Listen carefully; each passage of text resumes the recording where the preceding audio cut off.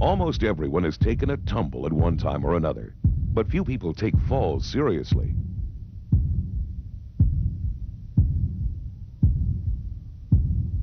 Nearly 7,000 people die each year as a result of falls at home. And each year another 4,600 die as the result of falls on the job or in public places. In the mining industry, slips, trips, and falls account for a large number of injuries every year, particularly in our surface mines, where it's especially important for you to protect yourself from slips, trips, and falls. Basically, there are two kinds of falls: slips and trips on the same level and falls to a different level. Usually, people don't fall very far because they avoid extreme heights or use extra caution when working in high places. Still, during a recent 3-year period, slips and falls from machinery accounted for over 1,200 accidents in surface mines. Half of these accidents occurred while mounting and dismounting, the most common type of slips and falls. Even when safe access onto and off of the machine is provided, a person may be tempted to take a shortcut and jump from a height that could cause an injury. In this instance, the miner had second thoughts and dismounted the safe way. Surface mining often involves large machinery located in very rough terrain. There are more tripping hazards here than most people would suspect. Areas around drag lines sometimes have very deep potholes, high banks of dirt, and muddy, slippery walking surfaces that should be avoided whenever possible. Whenever you're in pits and dragline areas, it's extremely important to keep alert to these hazardous conditions. Ground conditions in mill or plant areas are also places where workers should use more attention and caution. These areas have algae growths or are slippery with mud, oil, grease, or other chemical leakage. Clay in a mining operation is slick and slippery. Additional precautions should always be taken when handling or working around mining clays.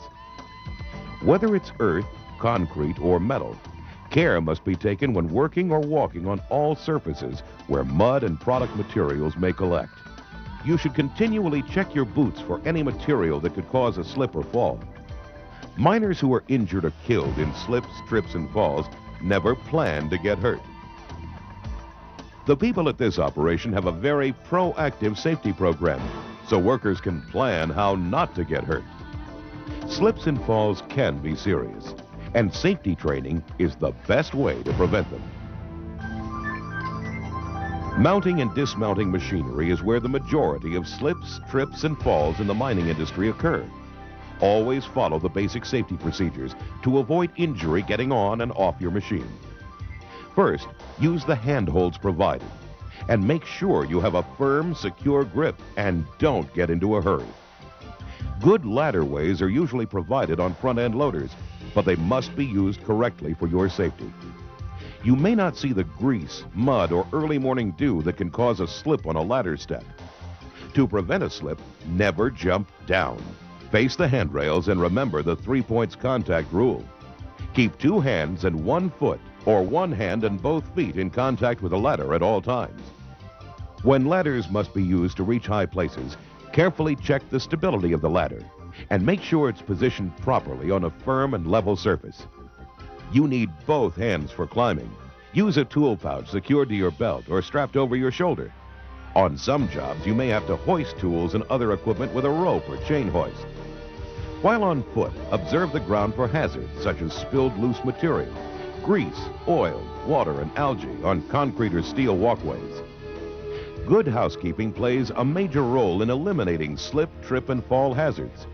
When you see a hazard, take care of the problem yourself if possible, or tell your supervisor. Don't just step over or ignore the hazard. Be alert for openings in walkways. Make sure before you step that you have something to step on. Report any hazards you see to your supervisor to prevent what could be a dangerous accident. Dredges, workboats, and boats used to transport workers to the dredge are also potential sites for slips and falls. Dredges can have slippery surfaces. Diesel dredges may have oil and fuel spilled on the deck. When mixed with water, this can be disastrous to workers who must walk over such hazardous surfaces. Electrically powered dredges have areas where winches or other moving parts need to be lubricated.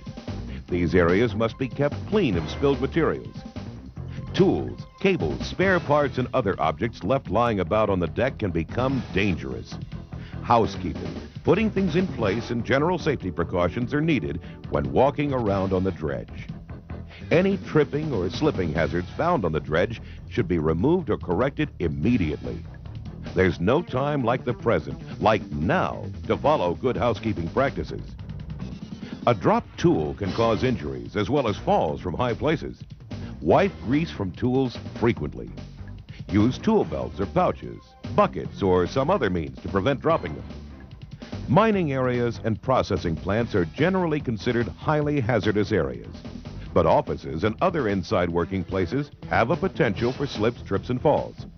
Wipe your shoes clean when entering offices and control rooms from the outside. Mud, clay, grease, and oil brought inside could be dangerous. That first cup of coffee in the morning could become a slip hazard. You can prevent an accident by wiping up spills as soon as they happen. Open desk and file drawers, extension cords, open boxes or cartons, loose carpeting, or something as small as a pencil or pen on the floor could cause a serious fall. Such potential hazards must be corrected or eliminated for your own safety and the safety of coworkers. A blind or unmarked corner could also result in an injury. This can often be corrected by simply posting caution signs or markings. Storerooms also have a potential for slips, trips, and falls, so you need to think safety and perform your work in a safe manner. Most slips, trips, and falls can be foreseen and prevented by following safe working procedures, observing hazardous walking conditions, and exercising good housekeeping practices. So take the extra time to walk and climb safely. Don't take shortcuts. The real key to safety is thinking, whether you're on the job or not. Think before you reach, before you climb, before you lift, and before you take that first step. Remember, thinking safety-conscious employees work more efficiently and make smarter decisions. And they live longer.